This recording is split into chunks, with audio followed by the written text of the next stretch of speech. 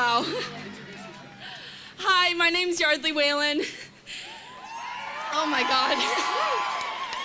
Just thank you all so much for coming out. We couldn't do it without you. You all brought us and Greta here, and I can't wait to see where you bring us in the future.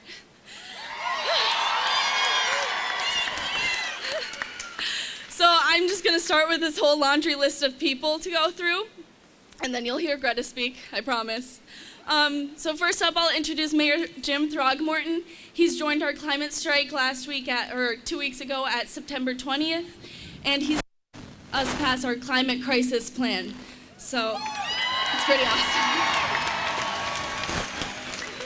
So I would like to give City Council, our city manager, and Mayor Throgmorton a hand. Yeah. Welcome.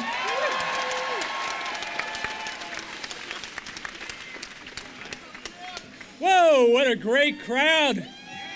It's so good to see all of you and be here welcoming Greta Thunberg here to Iowa City. Closer to the mic. Okay, I understand. Thank you. This has to come up.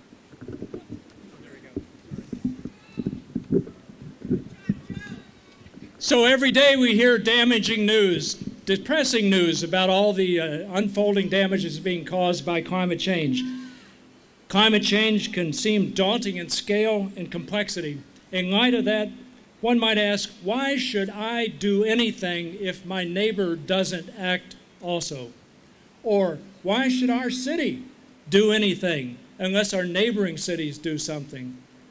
Take it upscale. Why should the United States do anything if no other nation is going to act also? We need to flip that line of questioning around. If we don't act, who will?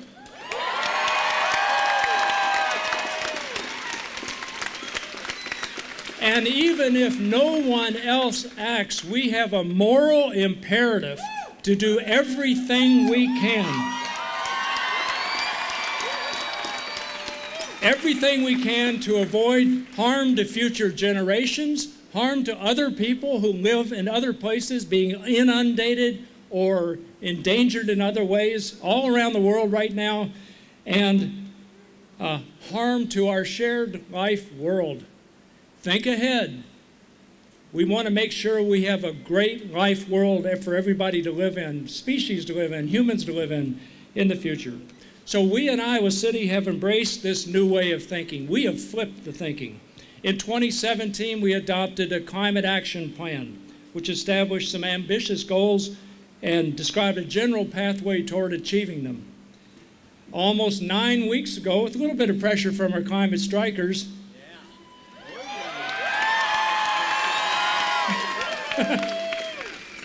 we directed our city staff to report back to us within 100 days with a set of actions that will help us achieve those goals for 2030 especially.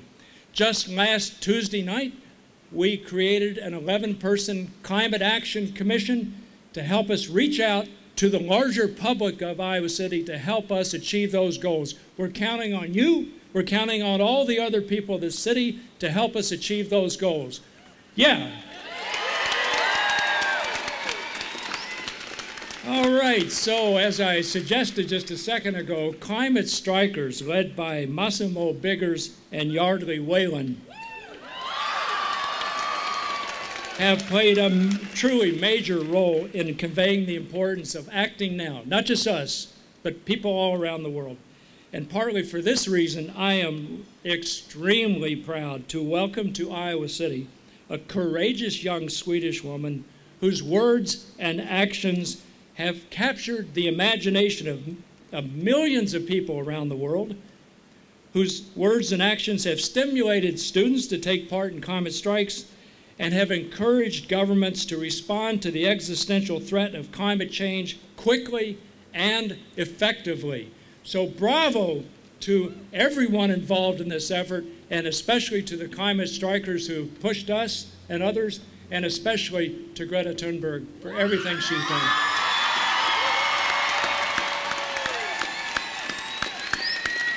Yardley, who's next? Yeah. Thank you. Yeah. All right. Next up, we have Dawson Davenport. He's an author, a University of Iowa alumni, and a writer with the Climate Narrative Project, a nationally recognized artist and a member of the Meskwaki Settlement Tribal Council. He has worked with us many times, and he's giving us all his love and support, so give him a hand.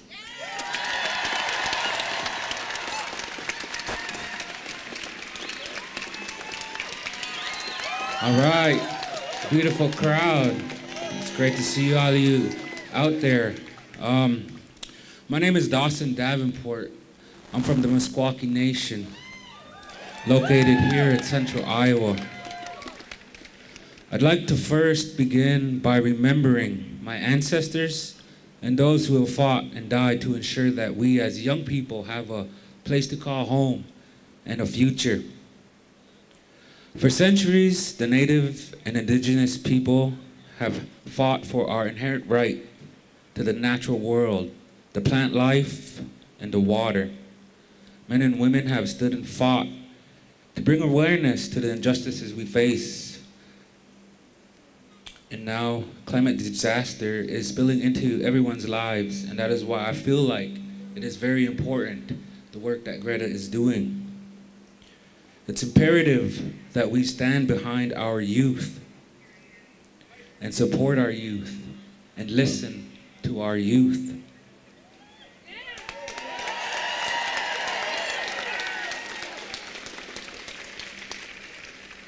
A few years ago, a young person by the name of Bobby Jean Three Legs took a group of runners to President Obama's doorstep, and we got the No DAPO movement from that. I stood with those kids. I watched them. I encouraged them to keep running. A few months ago, while I was here studying art, I had the opportunity to go to one of these high schools here in Iowa City, and I spoke to a class, and I talked about the things that I've done in my life to bring awareness to climate change and to the climate issues we face as an Indigenous Native people. And today that class is up here.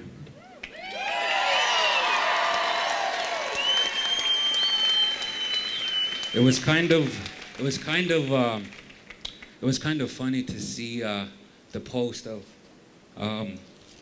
Massimo standing outside on a Friday talking about these issues, and I thought that was very, very inspiring, and that's why I still continue to stand behind the Iowa City Youth Strikers. We worked together for months to bring awareness, to bring these ideas out, and to bring awareness to climate change and to the unfair chance that we have as young people of a livable future. So I'm here to share a message that I was raised with, and that it is that we need to give back what we took and to only take what we need. I'm here to show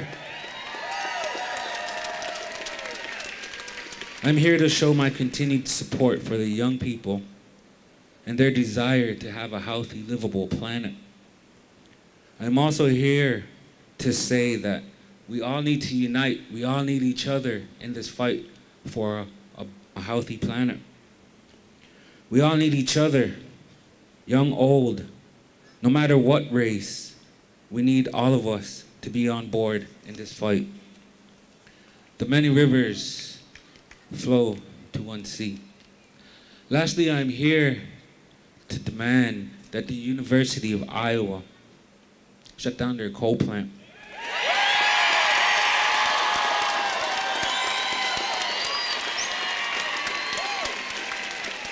And to create a new vision for the future of the city and our historical territory, the Meskwaki, and to all the many nations, the tribal nations that occupied this space of what is now Iowa.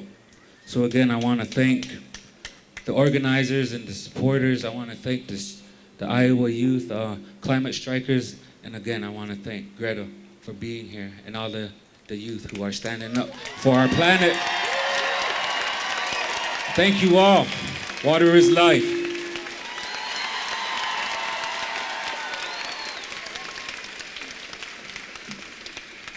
next up, I'll bring up City High students Alex Howe and SD Brady.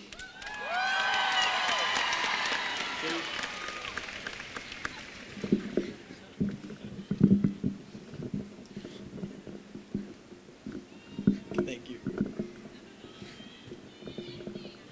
Yeah.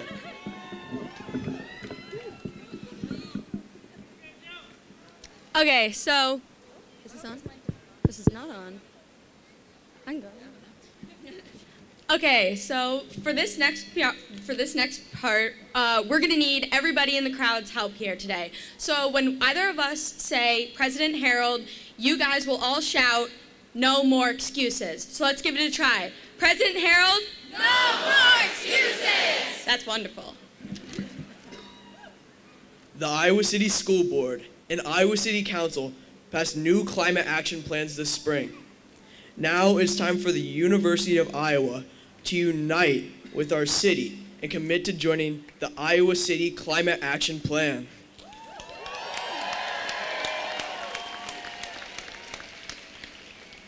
President Harold. Every day, the University of Iowa burns coal in its power plants. Coal kills. Coal kills miners. Coal leaves deadly coal ash. Coal leaves deadly coal slurry. A preschool is only 200 yards from the coal plant. Coal is the #1 contributor to carbon emissions. President Harold. No more excuses. The University of Iowa has also doubled its use of natural gas at the power plant. Fracking natural gas destroys communities' water supplies, and methane emissions from gas are worse than CO2 emissions. President Harold. No more excuses. The University of Iowa students have voted for a climate emergency. Now it is time for the University of Iowa president to step up to that promise and update its old sustainability plan for a climate emergency. President Harold. No more excuses. The University of California will be carbon neutral in 2025.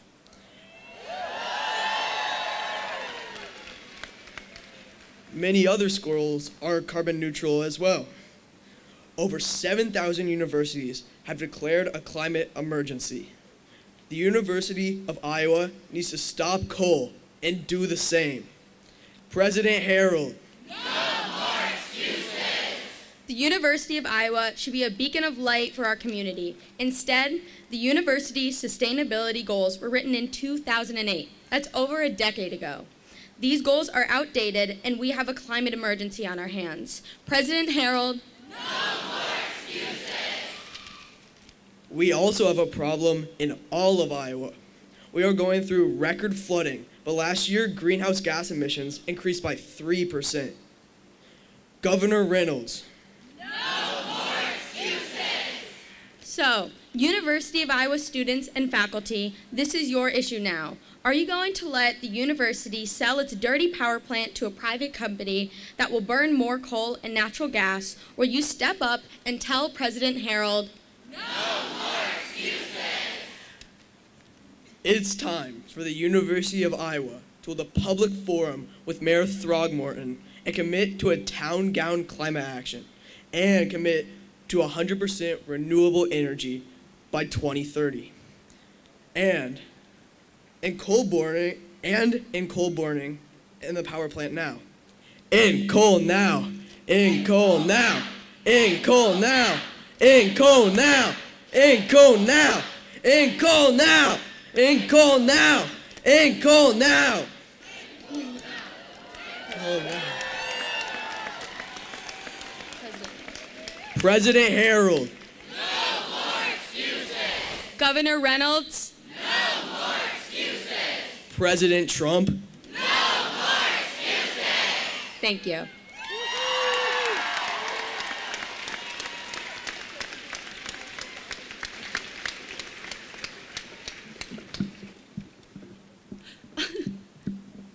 Oh, there we go. No, you're good. Right there. No, you're good.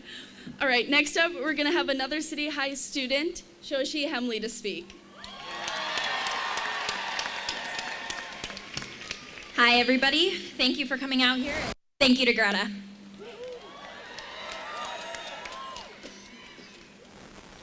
Sacrifices. That is what climate change is about. People around the world have already made countless sacrifices because of climate change. Those sacrifices range from losing their lives in floods and hurricanes to losing their livelihoods to some of the worst flooding in the Midwestern fields. In my mother's home country of the Philippines, 50% of the worst typhoons that have ever hit that nation happened within the last 15 years. The worst, Typhoon Yolanda, killed 6,300 people. Indigenous people all around the world have sacrificed their land due to corporate greed.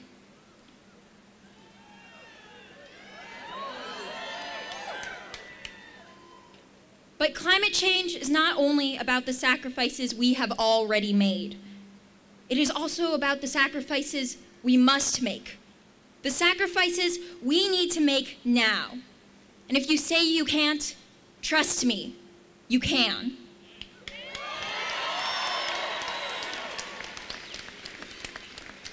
Being aware of climate change simply isn't enough. This is a crisis, an emergency, and we don't have time. Solving climate change will take an entire societal upheaval.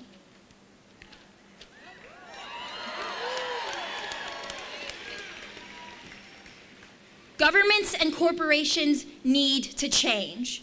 They must change. They must put their people before their power, their money, and their greed. They must make that sacrifice. We must all be ready to put in time, energy, resources, and money into changing the way our society functions. The people up here on stage have sacrificed part of their education every Friday to strike for the climate and demand action.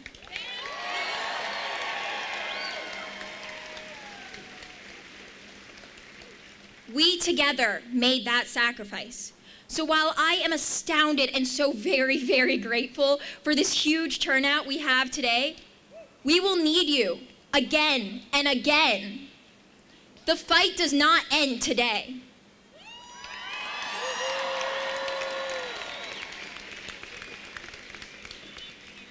And to those who think nothing will come of this, who doubt our power, we have striked at times with just 4 people.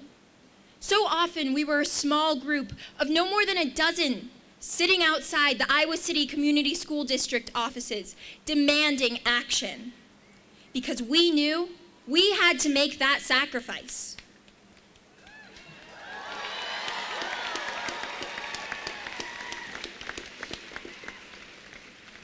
So what did we get done?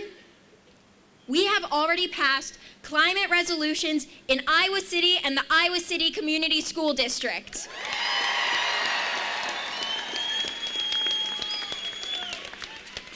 And we did that with only around 20 students. But imagine what we can do if every person in this crowd starts showing up and making sacrifices. Imagine what can happen when the university gets on board. Imagine what can happen when our government gets on board.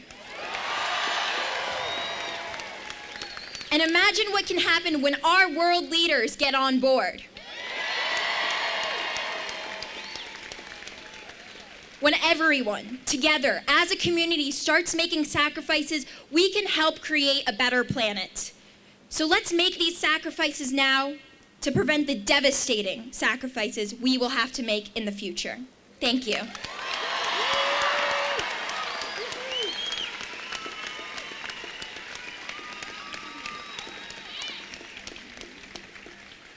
Next, we have the kid who started it all, Massimo Biggers.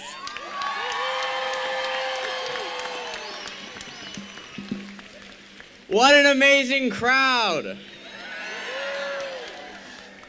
We are honored and humbled to be here today. Last year, we launched our climate strike at the school district building. People dismissed us, laughed at us, but even though our numbers were small, I knew we were never alone. Greta Thunberg was striking with us, no matter what, no matter where. Greta was always striking. She didn't stop. That didn't just inspire us, it emboldened us. It reminded us of our great history of resistance.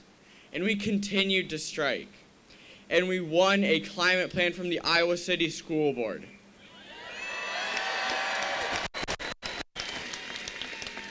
And we continued to strike. And we won a climate crisis plan from the Iowa City Council.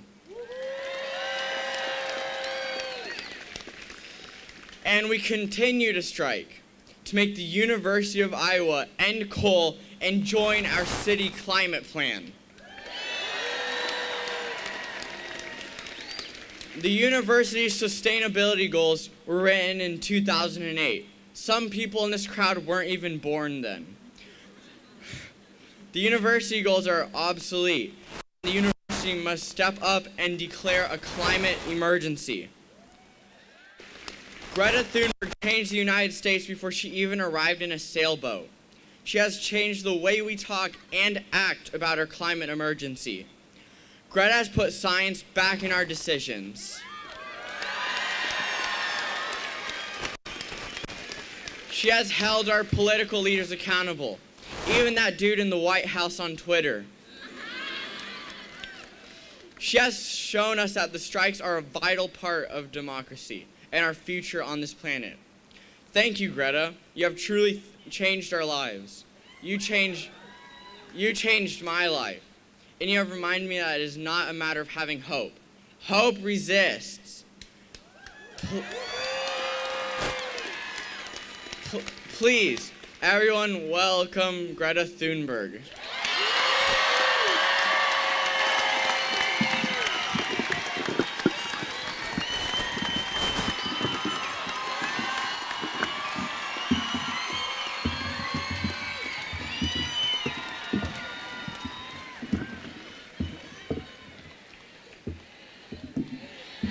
Thank you.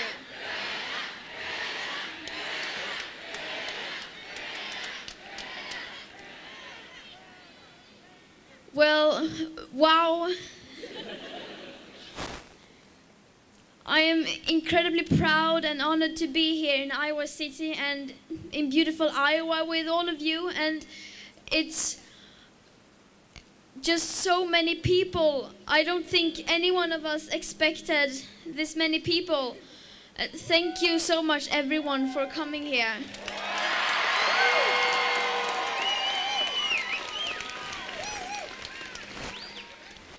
And of course, a special thank you to the organizers and for the strikers who have been striking Friday after Friday, not giving up. So, Shushi, Esti, Yardley, Diego, Alex, and Massimo, and everyone else. And thank you. I think every one of us owe you we owe you so much, and you have really done so much for every one of us.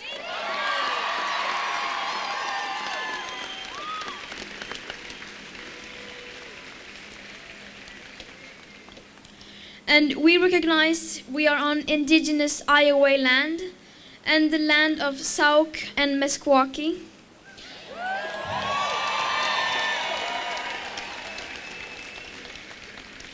We thank Dawson and all the Meskwaki who are with us today.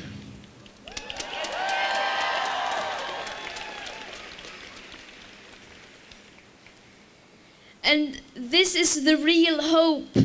So many people gathering here on a weekday with such a short notice. This is real hope to me.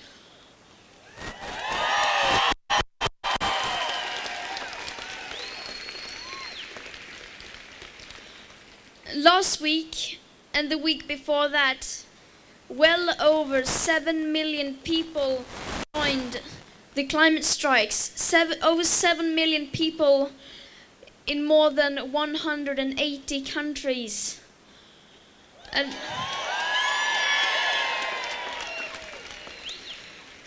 that is not something you can continue to ignore.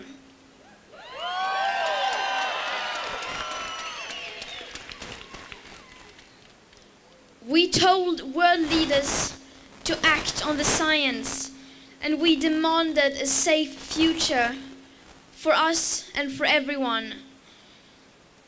But they didn't listen.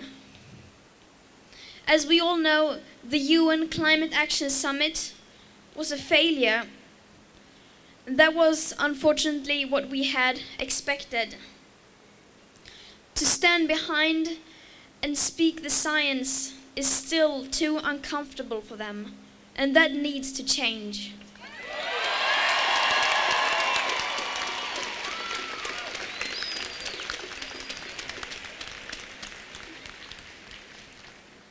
But no matter what, we need to continue. No matter how hopeless the situation may seem like, we must always carry on, and we must never allow ourselves to give up. That is simply not an option.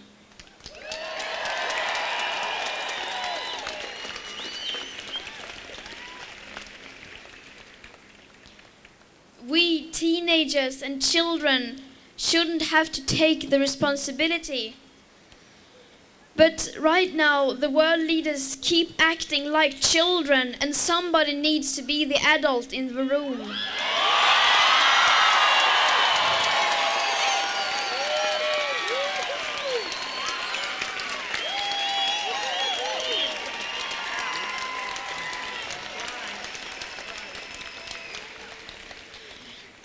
And we promise we will go on every Friday for as long as it takes.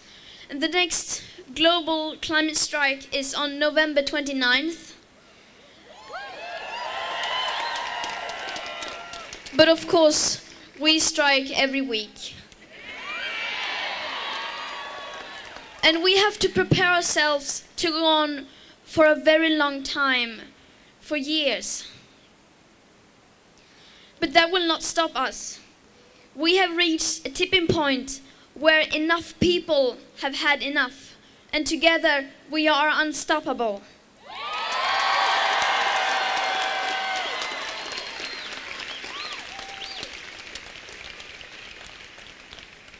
And we will not beg world leaders to care and to act. They have ignored us in the past, and they will ignore us again.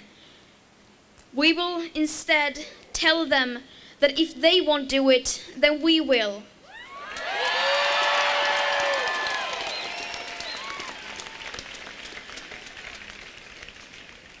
Because the world is waking up, and we are the change, and change is coming, whether they like it or not.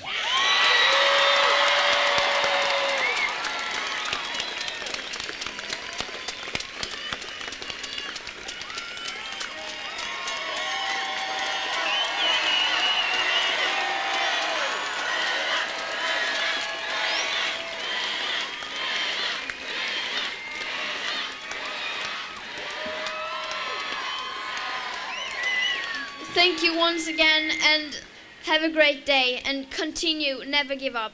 Thank you.